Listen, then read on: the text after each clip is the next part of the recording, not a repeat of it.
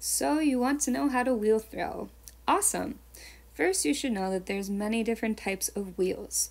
This is called a kick wheel that has a big concrete slab at the base that you kick to spin the wheel and give it some momentum. This is called a treadle wheel that operates similarly, but instead you have this little lever that you push with your foot back and forth to spin the wheel. We have electric wheels here at school. These are nice and easy because they have a pedal attached to them that causes the wheel to spin. Speaking of the wheel spinning, one really helpful tip is to always change the speed before you start a step. Don't change the speed in the middle of throwing. Once you have your intended speed, take your foot off of the pedal for the rest of the time that you are throwing. Another helpful tip is to always have your wheel spinning before you touch your clay. Don't have your hands on your clay and then make the wheel start to spin. That would most likely cause your project to become off-center. First, when you wheel throw, you must wedge your clay. So I'm going to measure out my clay to begin. I'm going to use about 1 pound each piece of clay. When you wedge your clay, there are different styles or ways to wedge. This is called the seashell wedge, where you have your hand flat at the base and then slightly slanted towards the top, kind of like a conch shell.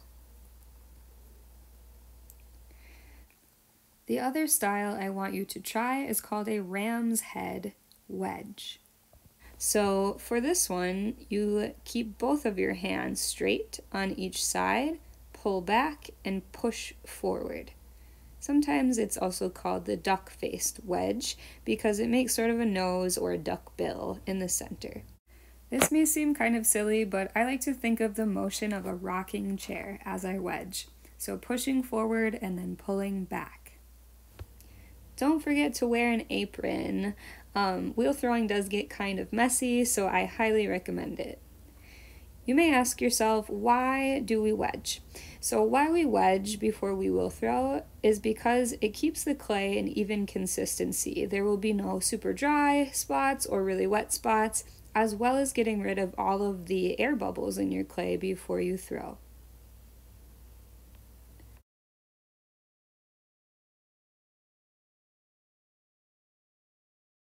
To get yourself started, make sure that your wheel is spinning the correct direction based on if you're right or left-handed. If you are right-handed, you should have your wheel going counterclockwise. If you're left-handed, your wheel should be spinning clockwise. Then you will find a bat to put on the bat pins that are on your wheel. You'll need to find the correct sized bat to fit your wheel. Then you're going to slap your ball of clay onto the wheel. You want it to be towards the center. You don't want to start way out here because that's going to make centering tricky for you. Set yourself up for success by having it pretty well centered already. Now for your posture. If you are not centered, your clay will never be centered. You want to make sure that your elbows are always on your legs. They shouldn't be out in the air, wobbling around. Having your elbows on your legs and propelling your body weight forward will help you to center your clay. Always make sure that your hands are wet when you wheel throw. Otherwise, you're causing friction, and that is going to make it difficult. There are different ways to center. There's one way to center with a W, using the bone structure of your hands, or you can use a fist and a hand at the side. Try both ways and see which way is easiest for you. Here I am W centering, and here I am using one hand on the side and then a fist on the top. The best way to know and to tell if your clay is centered is that it's literally just a feeling. Your clay will no longer feel like it's wobbly or moving around anymore. Either way that you choose to center, your hands need to be working together, so they should always be linked. Use equal pressure on the side and on the top of your clay.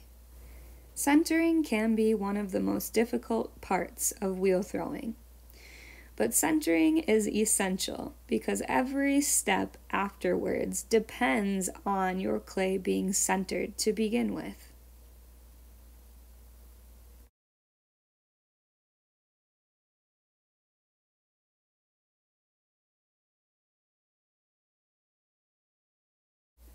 Next comes opening your clay.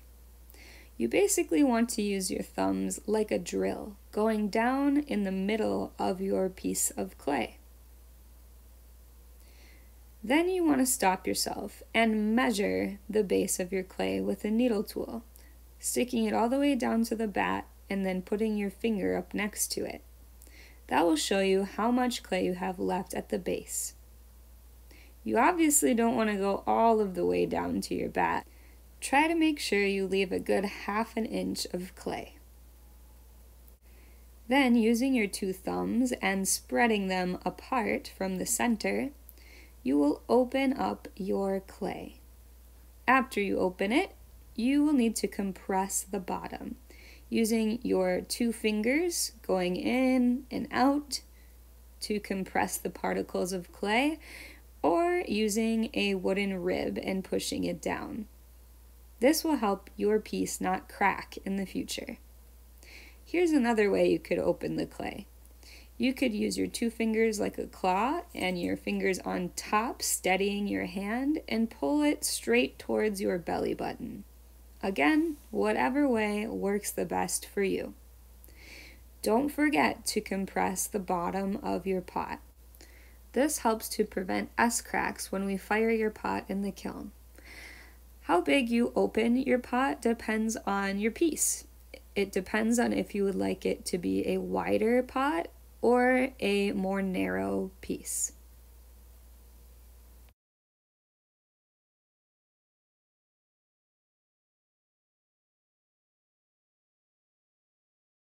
When pulling the walls of your pot, you need to make sure your hands work together, your inside hand and your outside hand.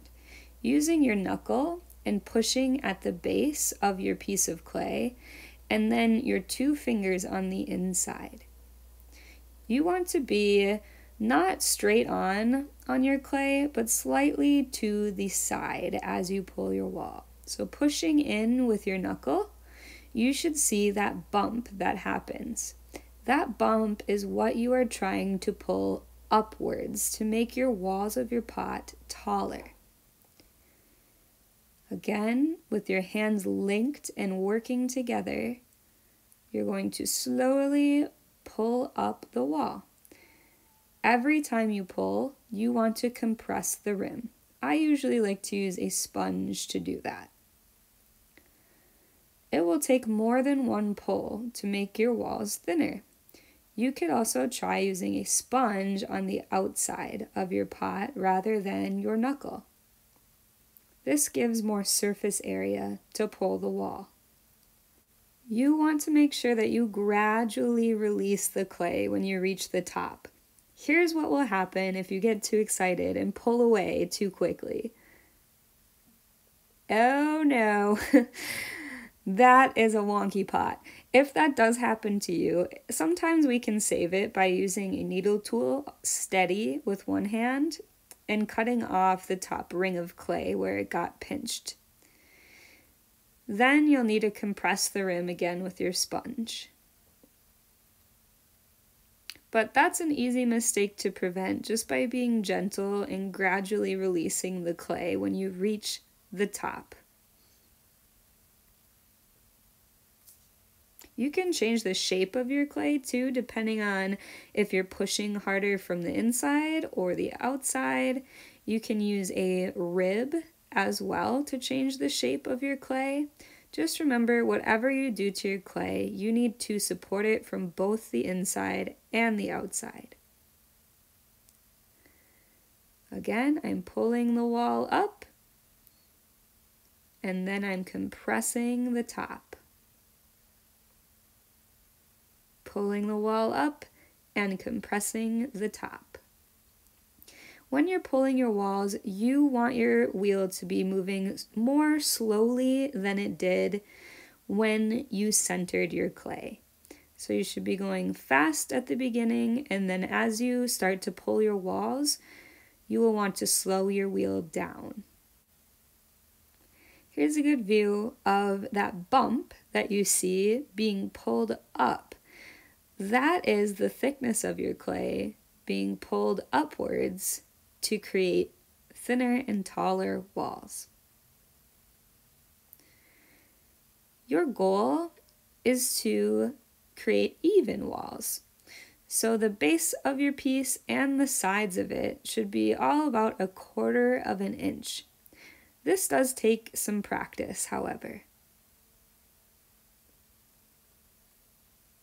If your piece is totally a goner, then what you'll end up doing is taking it off from the bat, smushing it up, and then making this ugly rainbow of clay that will help the clay dry more evenly over time. Then just stick it to your wheel until you're ready to clean up for the day. When you're ready to clean up for the day and this piece of clay is a little more dry, you'll smush it up and put it right back in the bag. Not every pot is a dub.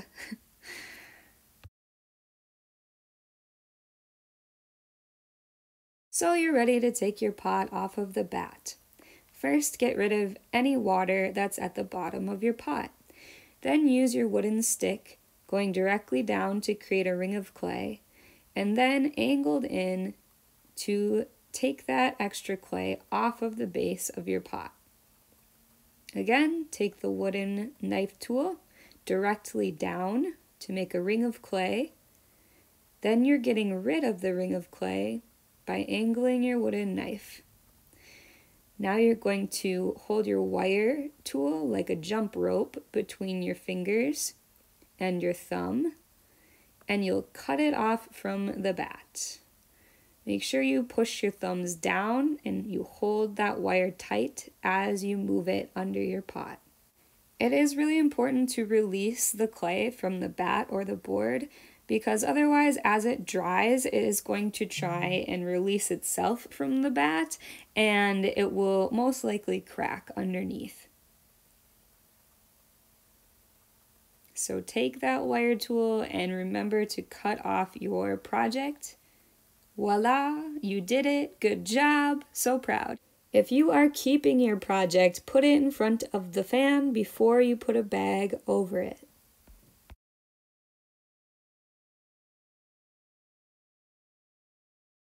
To release the splash pans from your wheel, you'll need to push down and then shimmy them off from the wheel. That way, they are way easier to clean. Then you can take them to the sink and just rinse them off before you put them back on the wheel. Take your entire tool bucket to the sink and wash your tools. Make sure that each and every one of those tools makes its way back into the bucket. The person that uses your wheel after you in my next class will be very pleased to see that they have everything they need. You will most likely have some clay at the bottom of your bucket you were using to wheel throw.